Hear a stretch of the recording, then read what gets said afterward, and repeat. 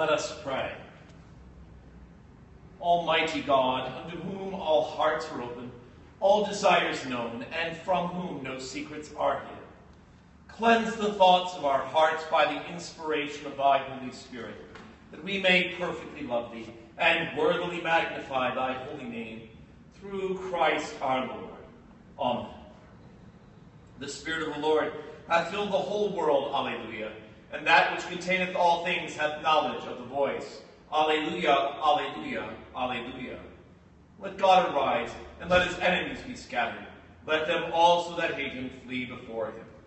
Glory be to the Father, and to the Son, and to the Holy Ghost, as it was in the beginning, is now, and ever shall be, world without end. Amen.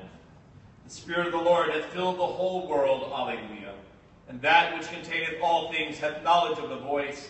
Alleluia, alleluia, alleluia. Hear what our Lord Jesus Christ said. Thou shalt love the Lord thy God with all thy heart, with all thy soul, and with all thy mind. This is the first and great commandment, and the second is like unto it. Thou shalt love thy neighbor as thyself. On these two commandments hang all the law and the prophets.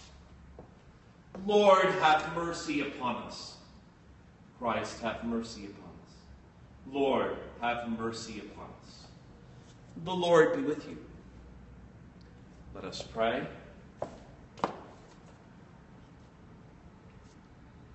O God, who has at this time dost teach the hearts of thy faithful people, by sending to them the light of thy Holy Spirit, grant us by the same Spirit to have a right judgment in all things, and evermore to rejoice in his holy comfort, through the merits of Christ Jesus our Savior, who liveth and reigneth with thee in the unity of the same Spirit, one God, world without end.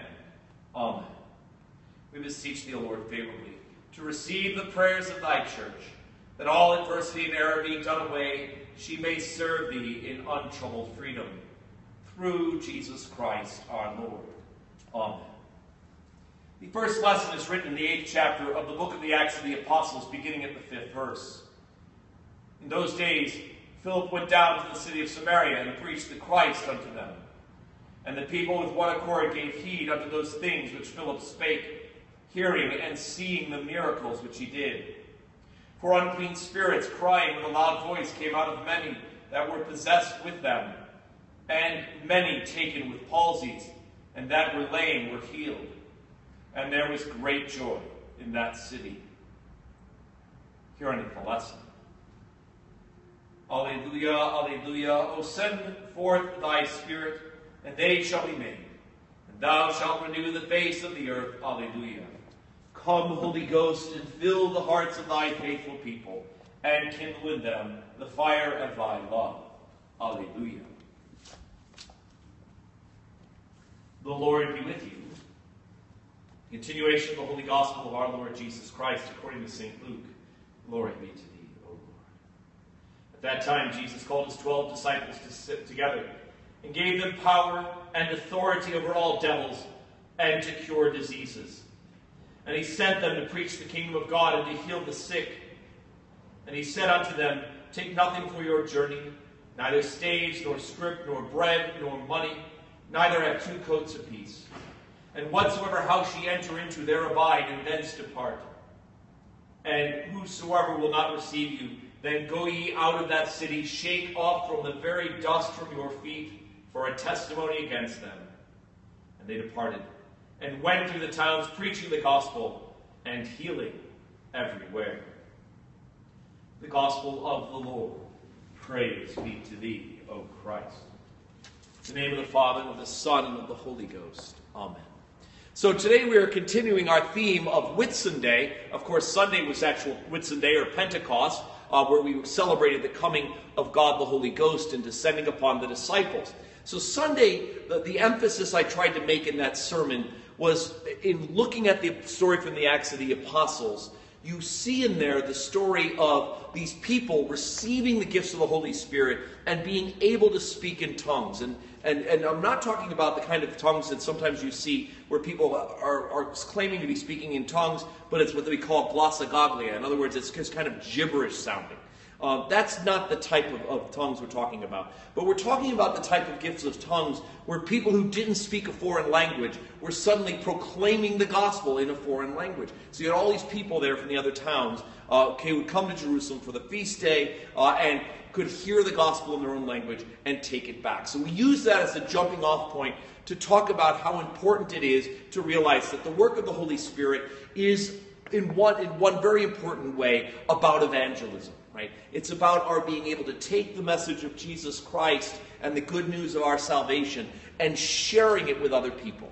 On Tuesday, at our Whit Tuesday Mass, because it's not just Whit Sunday, but there's Whit Tuesday as well, and Whit Monday. But the Whit Tuesday Mass, we talked about from the lesson from John's Gospel about unity.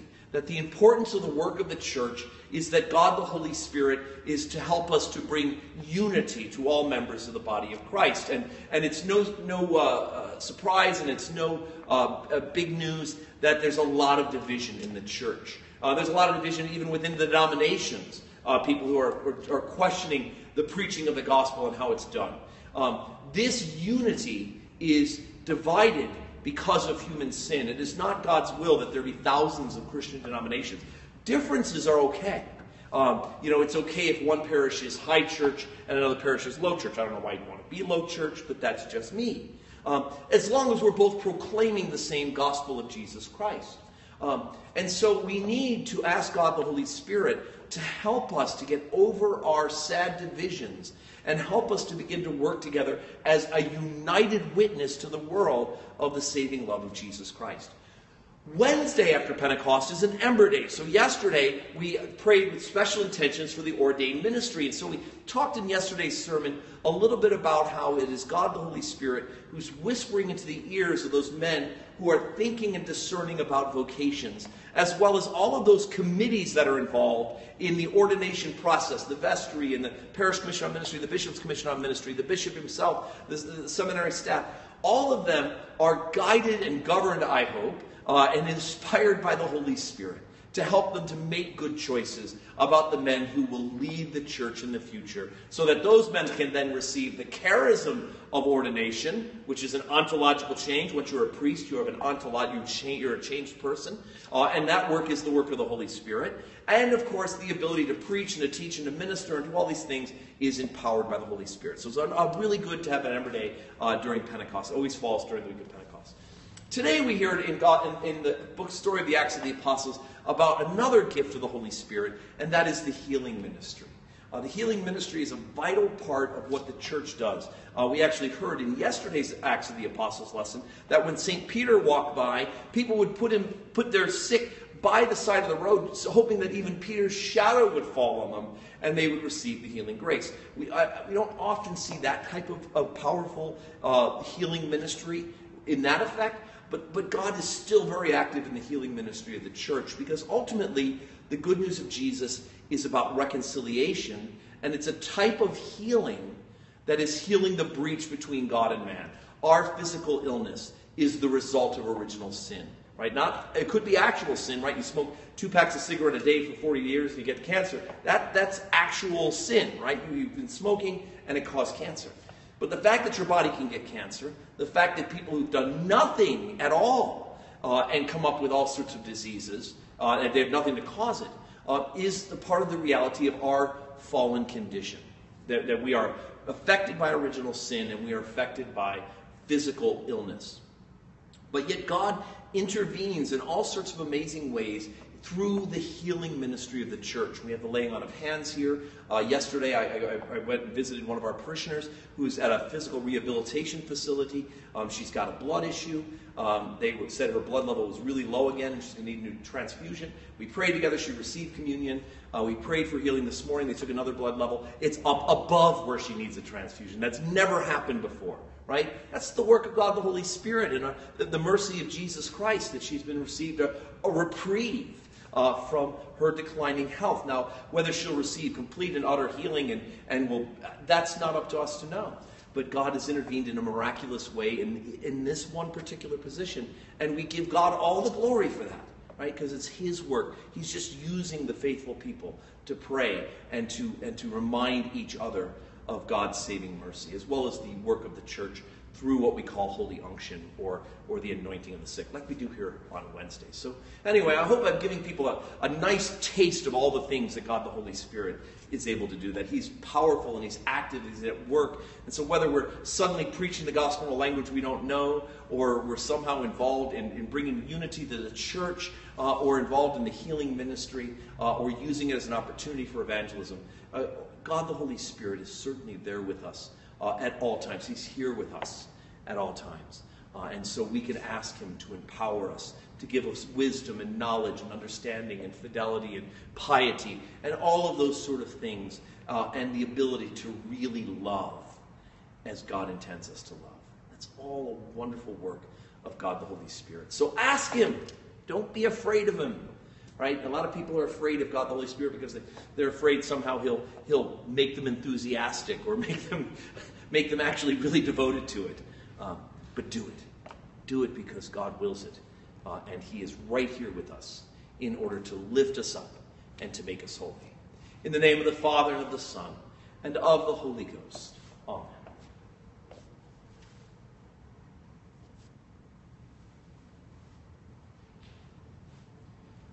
Establish the thing, O God, that thou hast wrought in us.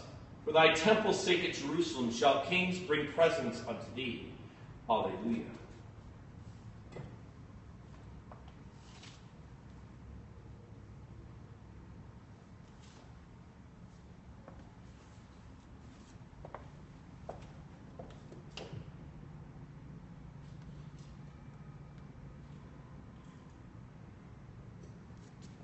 Blessed art thou, O Lord God of all creation.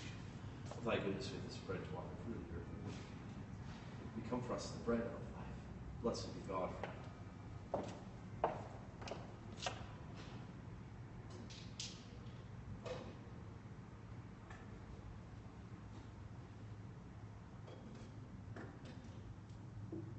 Blessed be this water.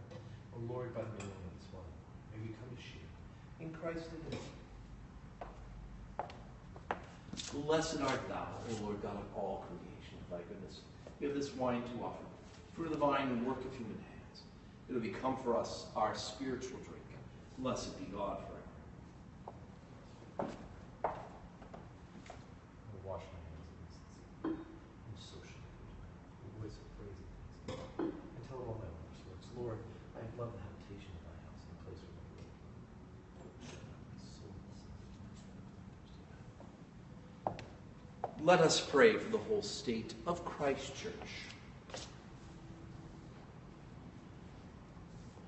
Almighty and ever-living God, who by thy holy apostle hast taught us to make prayers and supplications, and to give thanks for all men, we humbly beseech thee most mercifully to accept our alms and oblations and to receive these our prayers, which we offer unto thy divine majesty. Beseech thee to inspire continually the universal church with the spirit of truth, unity, and concord, and grant that all those who confess thy holy name may agree in the truth of thy holy word and live in unity and godly love. We beseech thee also so to direct and dispose the hearts of all Christian rulers, that they may truly and impartially administer justice to the punishment of wickedness and vice, and to the maintenance of thy true religion and virtue. Give grace, O Heavenly Father, to all bishops and other ministers, especially Justin, the Archbishop of Canterbury, and the primates of our Anglican communion, for Wendell, the bishop of our diocese, for Keith, my bishop protector, for the clergy of this parish, that they may, both by their life and doctrine, set forth thy true and lively word, and rightly and duly administer thy holy sacraments. And to all thy people, give thy heavenly grace, and especially to this congregation here present, and with meek heart and due reverence they may hear and receive thy holy word, truly serving thee in holiness and righteousness all the days of their life. We most humbly beseech thee of thy goodness, O Lord, to comfort and succor all those who in this transitory life are in trouble, sorrow, need, sickness, or any other adversity. Praying for Nadine, thanksgiving for her healing, her continued blessings. For Sam, his healing, Jennifer. Andrew and William for travel mercies for them and their team. Jay, Joanne, for Harriet.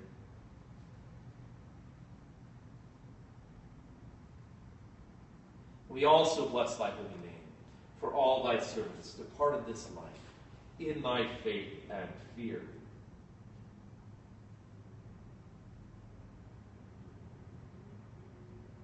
Especially for Robert. Beseeching thee to grant them continual growth in thy love and service, and to give us grace to follow the good examples of St. Mary, St. John the Evangelist, and all the saints, that with them we may be partakers of thy heavenly kingdom. Grant this, O Father, for Jesus Christ's sake, our only mediator and advocate. Amen.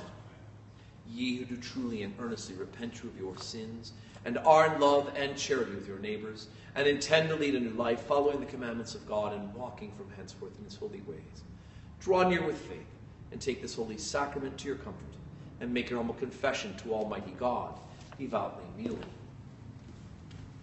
Almighty God, Father of our Lord Jesus Christ, maker of all things, judge of all men, we acknowledge and bewail our manifold sins and wickedness, which we from time to time most grievously have committed, by thought, word, and deed, against thy divine majesty, provoking most justly thy wrath and indignation against us.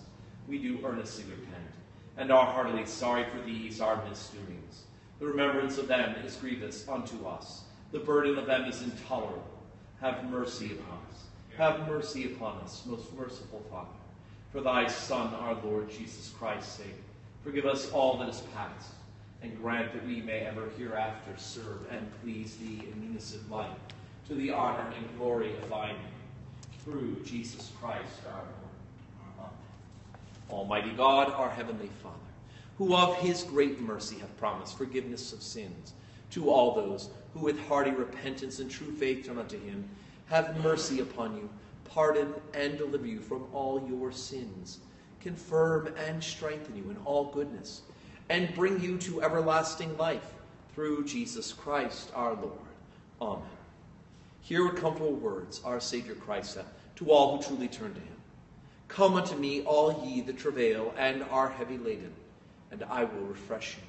So God loved the world that he gave his only begotten Son, to the end that all that believe in him should not perish, but have everlasting life.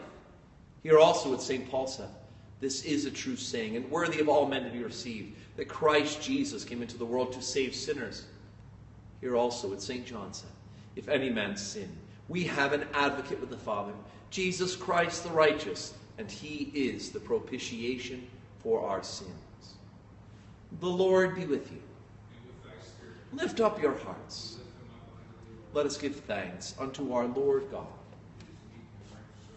It is very meet, right, and our bounden duty, that we should at all times and in all places give thanks unto thee, O Lord, Holy Father, almighty, everlasting God, through Jesus Christ our Lord, according to whose most true promise the Holy Ghost came down as at this time from heaven, lighting upon the disciples to teach them, and to lead them into all truth, giving them boldness with fervent zeal, constantly to preach the gospel unto all nations, whereby we have been brought out of darkness and error into the clear light and true knowledge of thee and of thy Son, Jesus Christ.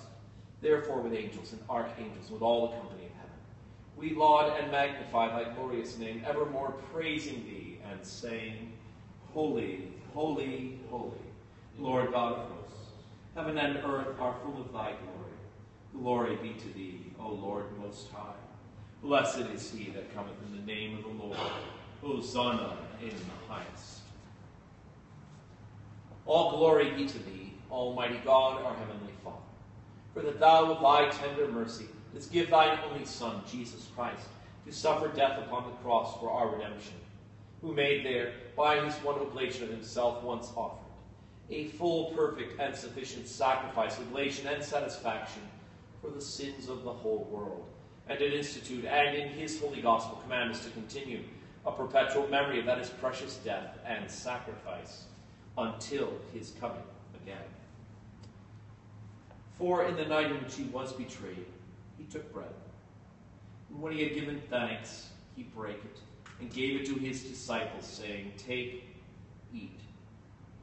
This is my body, which is given for you. Do this in remembrance of me.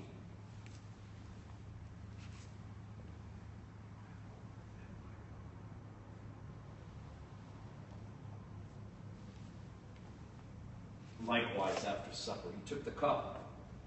And when he had given thanks, he gave it to them, saying, Drink ye all of this. For this is my blood of the New Testament, which is shed for you, and for many for the remission of sins. Do this as oft as ye shall drink it, in remembrance of me.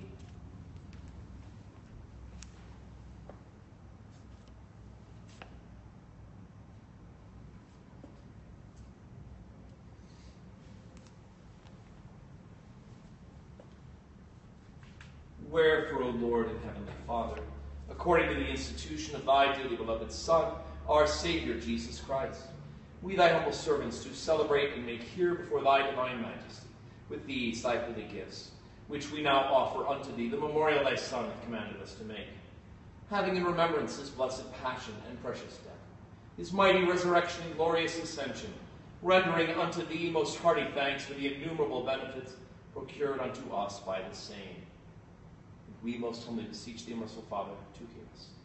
And of thy almighty goodness, vouchsafe to bless and sanctify, with thy word and Holy Spirit, these thy gifts and creatures of bread and wine, that we, receiving them, according to thy Son, our Savior, Jesus Christ's holy institution, in remembrance of his death and passion, may be partakers of his most blessed body and blood.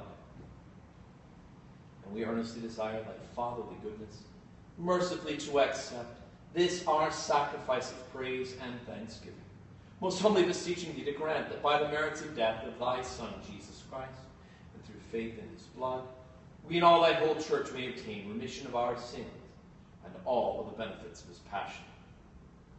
And here we offer and present unto thee, O Lord, ourselves, our souls and bodies to be a reasonable, holy, and living sacrifice unto thee, humbly beseeching thee, that we and all others who shall be partakers of this holy communion may worthily receive the most precious body and blood of thy Son, Jesus Christ, be filled with thy grace and heavenly benediction, and made one body with him, that he may dwell in us, and we in him. And although we are unworthy, through our manifold sins, to offer unto thee any sacrifice, yet we beseech thee to accept this our bounden duty and service, not weighing our merits, but pardoning our offenses. Through Jesus Christ our Lord, by whom and with him, in the unity of the Holy Ghost, all honor and glory be unto thee, O Father Almighty, world without end. Amen. And now, as our Savior Christ hath taught us, we are bold to say, Our Father, who art in heaven, hallowed be thy name. Thy kingdom come, thy will be done, on earth as it is in heaven. Give us this day our daily bread, and forgive us our trespasses, as we forgive those who trespass against us. And lead us not into temptation, but deliver us from evil. For thine is the kingdom, and the power, and the glory, forever and ever. Amen.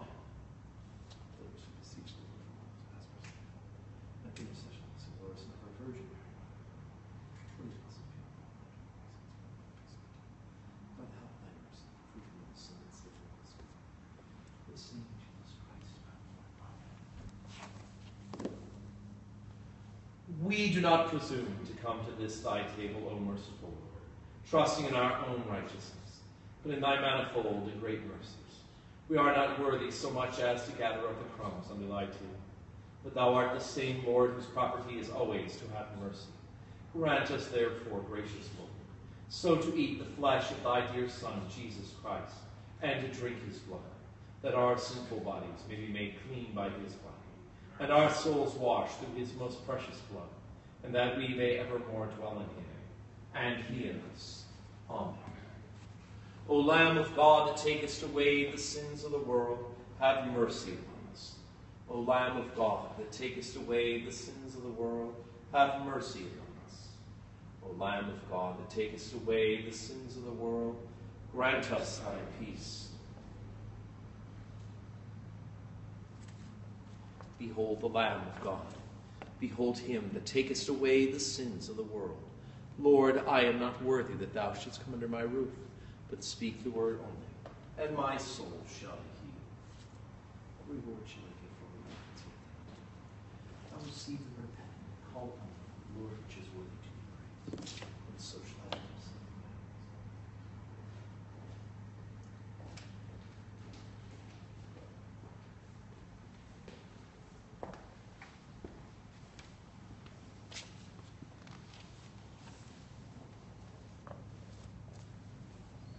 The body of our Lord Jesus Christ was given for thee. Preserve thy body and soul unto everlasting life. The blood of our Lord Jesus Christ was shed for thee. Preserve thy body and soul unto everlasting life. Drink this in remembrance that Christ's blood was shed for thee. And be thankful.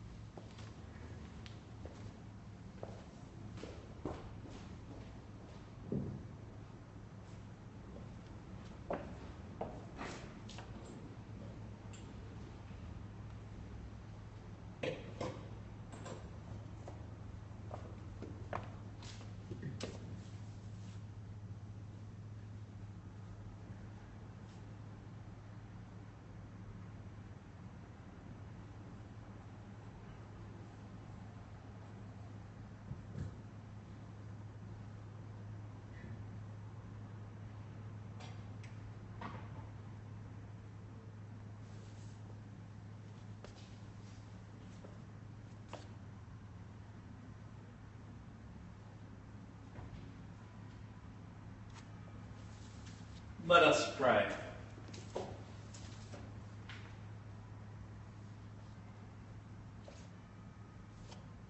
Cleanse our hearts, O Lord, by the inspiration of the Holy Spirit, and make them fruitful by the inward sprinkling of the dew of his grace.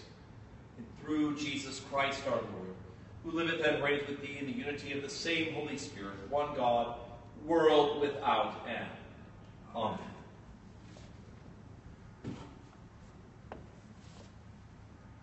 The peace of God which passeth all understanding, keep your hearts and minds in the knowledge and love of God and of his Son, Jesus Christ our Lord. And the blessing of God Almighty, the Father, the Son, and the Holy Ghost be amongst you now and remain with you always. Amen. Go in peace to love and serve the Lord. Alleluia, alleluia. Thanks be to God. Alleluia, alleluia.